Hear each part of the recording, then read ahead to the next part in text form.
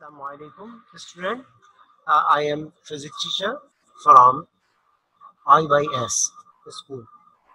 Now, first of all, I am just going to tell you about the instructions. Don't raise hand during lecture. Ask questions at the end of the lecture in chat box only. Use hand free if you are using mobile and headphone for computer use. Third is feed your ID and password properly with your name and class. Take care of time for attending the class.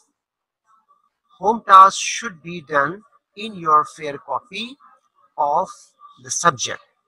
If there is any disconnectivity during the lecture, try to join lecture again within 5 to 10 minutes.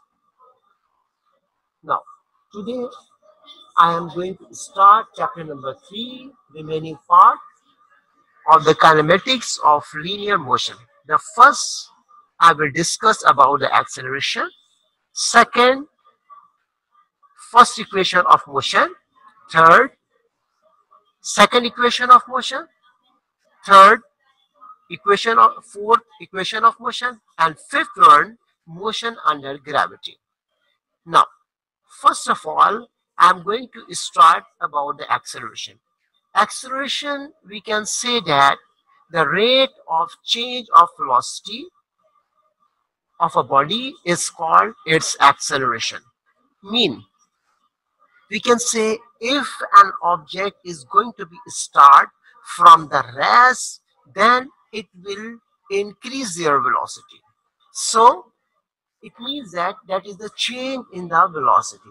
Mean the body is going to move from initial velocity to the final velocity. Initial velocity is representing with vi and final velocity is representing with vf.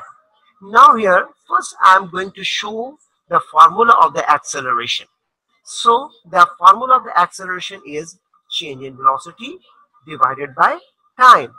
Now in symbolically we can written as a is equal to delta v upon delta t. A means acceleration, delta v means change in velocity, and delta t means time. In other, we can say that the unit of the acceleration. So the SI unit of the acceleration is meter per second square, or you can also written as ms raised to the power minus 2.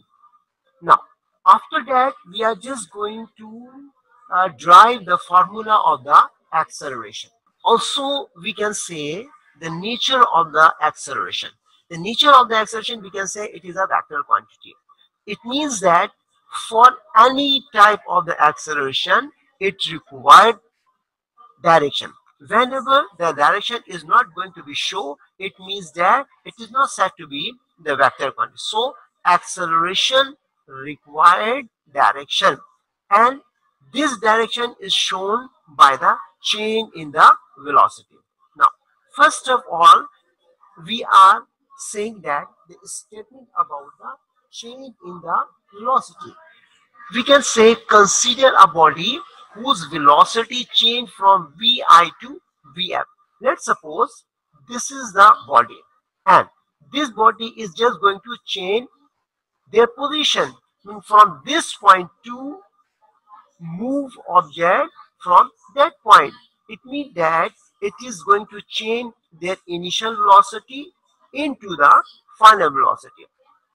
Now, for this position, it will take some time, and that time is represented by the small t.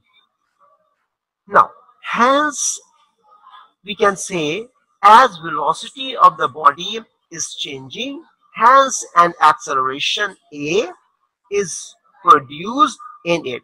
Mean when the body is going to move from this point to this point, it means there is a change in the velocity. So it can be written as change in velocity of the body in time delta t. Mean delta showing change. Delta showing change. So that's why we can say that change in velocity of the body in time delta t is equal to Vf minus Vi, and it is represented by delta V. Delta V shows the change in the time. Now, the second one, we can say that if the body is replaced at this point, so here initial velocity is Vi, and if it is going on this position, so its velocity will become final, and final velocity is represented by the Vf. Now, from point this to this, it will take some time, and that time is represented by the small t. Now, it can also written that therefore, change in velocity in unit time is equal to delta V upon delta t. Change in velocity in unit time is equal to delta V upon delta t. Now, second one, or we can also written as the rate of change of velocity is equal to delta V over delta t. Now, in other words, we can say since the rate of change of velocity is called acceleration, which is denoted by A, and in the formula we can written as A is equal to delta V over delta t. Also, now we are just going to discuss about types of the acceleration. We can say there are two types of the acceleration. The first one is said to be the positive acceleration, and the second is said to be the negative acceleration. Positive acceleration, we can say if the velocity of a body increases continuously, then the acceleration is said to be positive.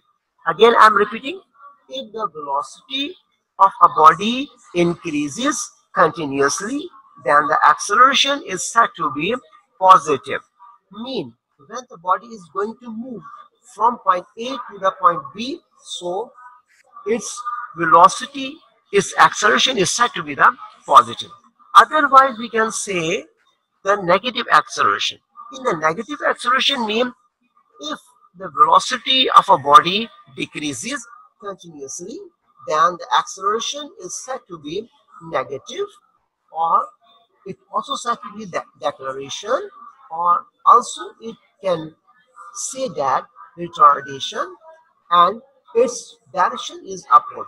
Mean we can say in the negative acceleration, its direction will be negative. Why? Because the body is just going to reduce or decrease their velocity. That's why it will show in the negative. Or in other words, we can say that is the deceleration, or in other words, we can say retardation. Now, the next topic is that here we are going to drive the first equation of the motion. First equation of motion is a much more important to solve than numerical. So, before going to drive it, first we just have to select their statement. What this equation is said that. So, in the statement first we can say consider or suppose a body is moving. Suppose a body is moving with initial velocity vi. Suppose a body is moving with initial velocity vi and is undergoing uniform acceleration a for a time t such that its final velocity becomes vf. Now, suppose that this is a body at the rest position. So at this situation, its initial velocity will be vi, but when it is going to be changed their place like that, so their velocity will be changed and it will become final velocity, and final velocity is represented by vf. So due to this situation, it will take some time, and that time is represented by small t. After that, we are going to drive it? First of all, we, we can say that the change in velocity of the body in time, change in velocity of the body in time, that can be represented by Vf minus Vi. Are you understand, student? Now the next one we can say, therefore, change in velocity in unit time will become Vf, Vf, Vf minus Vi upon t. Therefore, change in velocity in unit time is equal to Vf minus Vi over t. Now, the next we can say that as change in velocity in unit time is called acceleration, and it can be represented by A is equal to Vf minus Vi over t. So if we want to find out or to make the V and Vi in a separately, then first we will shift t on the other side. Now here t is in division, so when we will shift it on the right hand side, then it will come into the multiplication, or we can say that Vf minus Vi is equal to At. Now here we want to make Vf as a subject, so we just have to shift minus Vi on the other side. So this minus, so this minus will convert into the plus. Now it will say that Vf is equal to Vi plus At.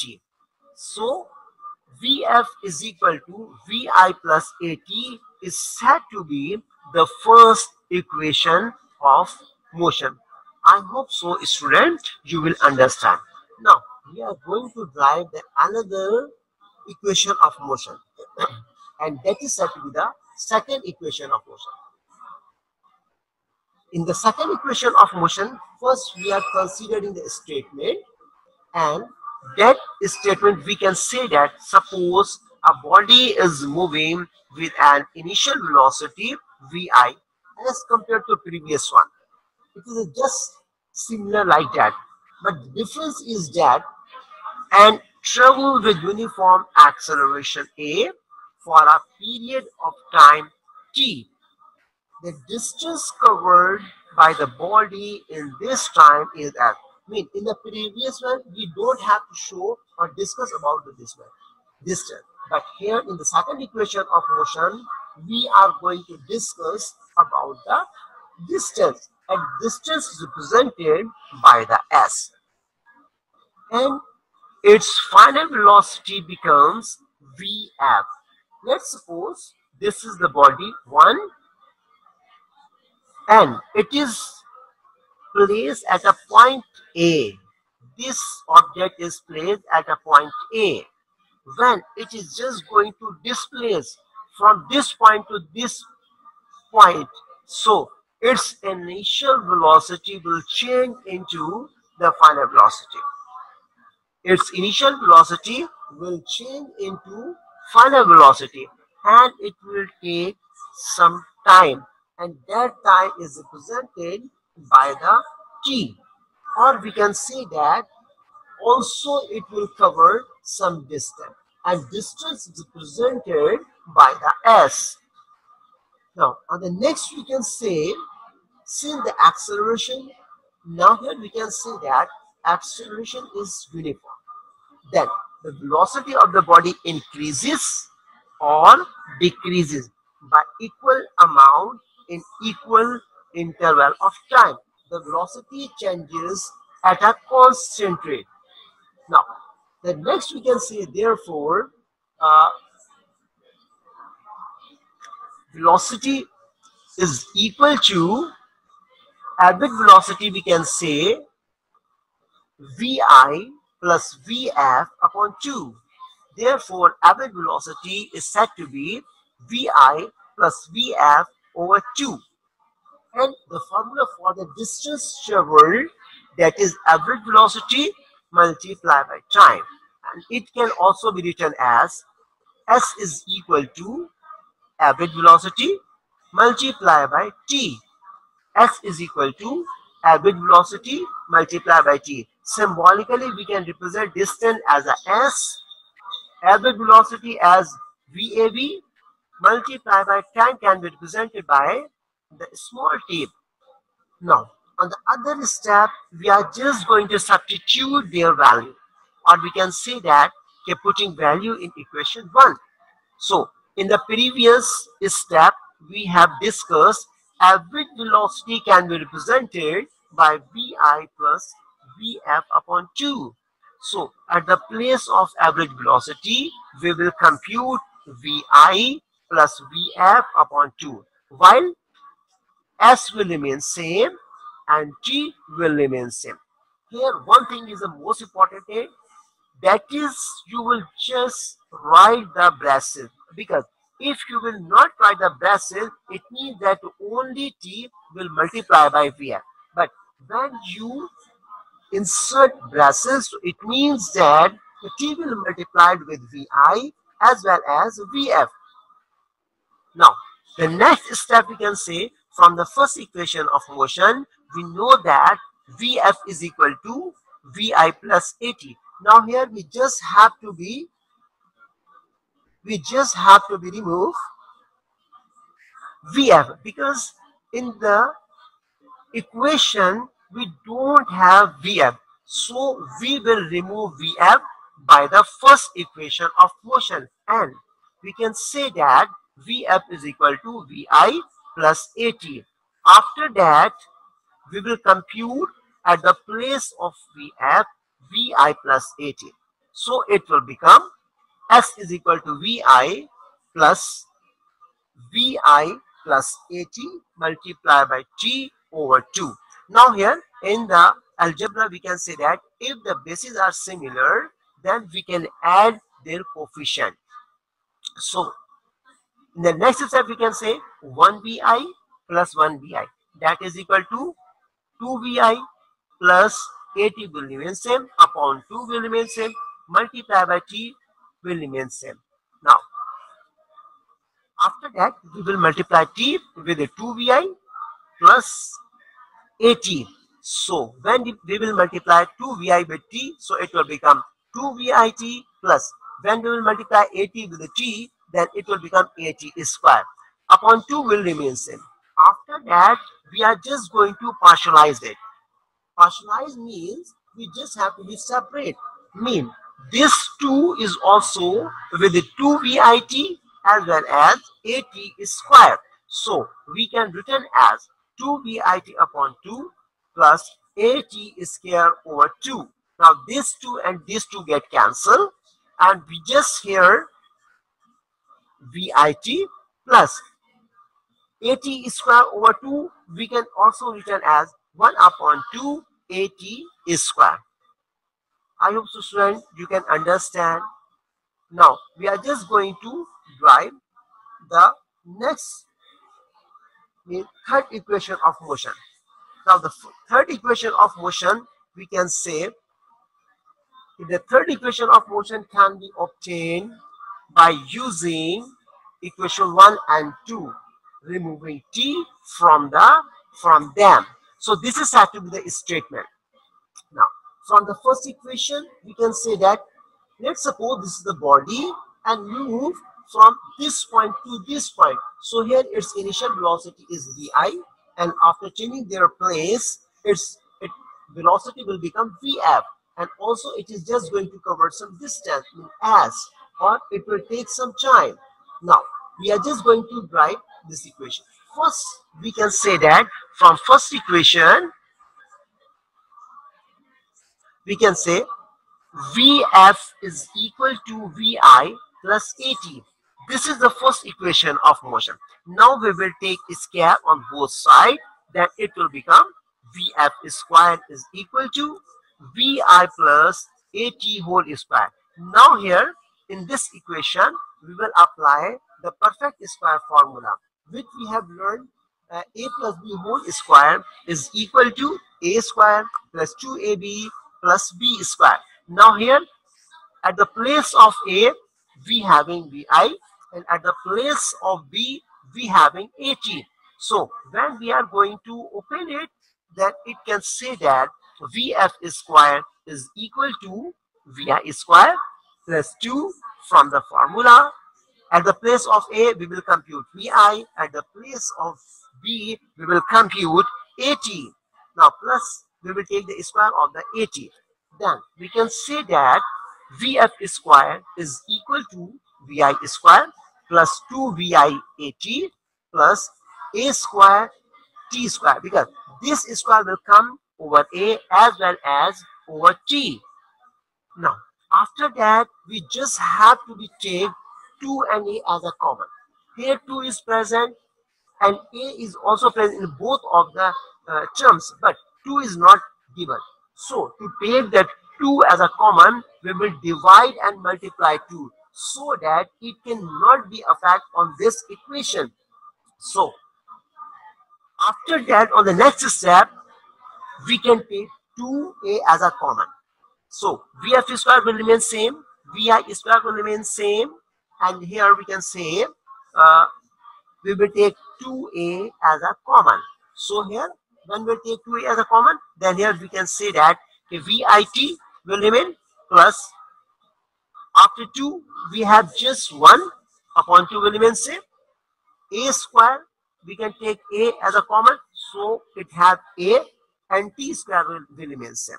So if we consider it, VIT plus half AT square is said to be the second equation of motion. So we can say from second equation of motion, VIT plus half AT square is said to be the S. So we are just going to remove it and compute S at this plate. Why? We can write VF as it is, VI square as it is, plus 2A as it is, and compute S at this situation. So it can also be written as, when we will shift VI square on the other side, then it will come into the negative and 2AS will remain same. So we can say 2AS is equal to VF square minus VI square. I hope so, student. You are just going to try to understand it. Now, after that, we having a new topic that is said to be the motion under gravity.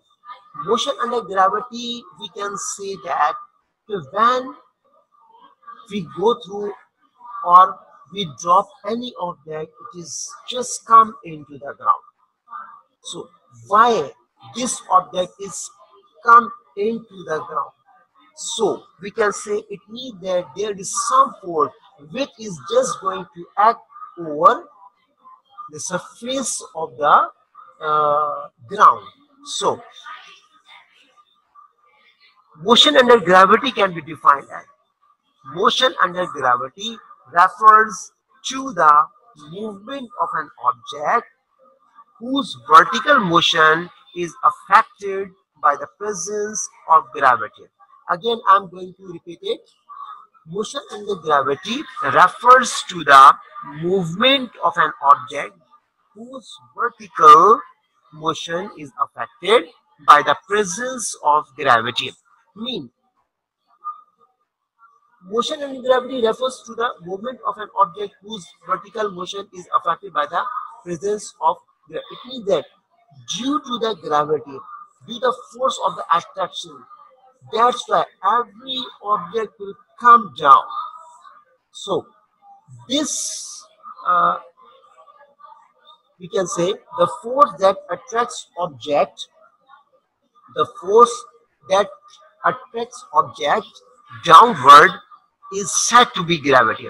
Mean, we can say that the force which attract object downward, that is said to be the gravity. In fact, we can say gravity works towards the center of the earth. Mean, all of the objects always come towards the center of the earth. Let's suppose I'm just going to show, if this object going to upward, then it is just going to downward, as well as if we are going to go through the object, then it will not go to stay at this position. It is just going to come down. Now, we can say that in fact gravity works towards the center of the earth. The mass of the object and the gravitational constant determine the magnitude of the gravitational force. This law is given to the Galileo. Galileo is said that when the two different masses of the body drop from a height, if in a isolated system, then their acceleration will remain same. So this value we can say having 9.8 meter per second square. Acceleration due to gravity is represented. Acceleration due to gravity is represented 9.8 meter per second square. Let's suppose if yes going to drop a ball from a height, so it will come down, and we can say during each second of fall, the speed of a ball changes by 9.8 meter per second square. So let's see at this position, if distance is 0 and initial velocity is 0 meter per second. Why? If it takes 1 second to come down, so its velocity will become 2, and its acceleration due to its acceleration or distance will become 9.8 meter per second.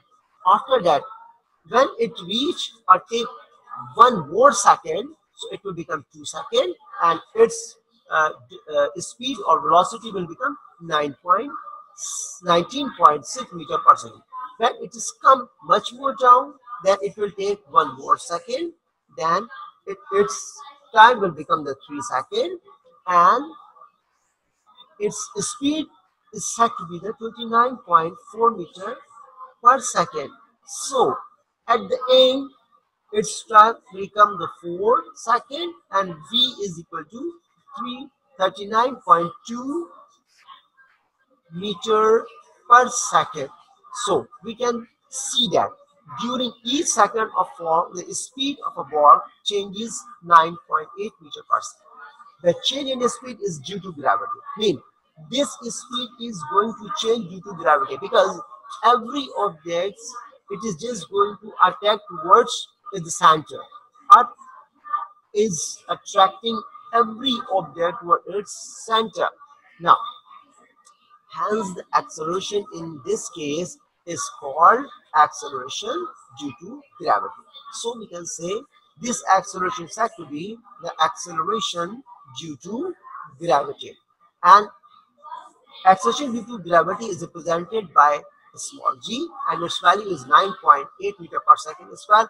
Also, it can also be approximate value is 10 meter per second square. In another word, we can say during the upward motion of the body, which I have shown you in the previous slides, during the upward motion of the object, this attraction causes deceleration in the object, whereas the object accelerated during downward motion.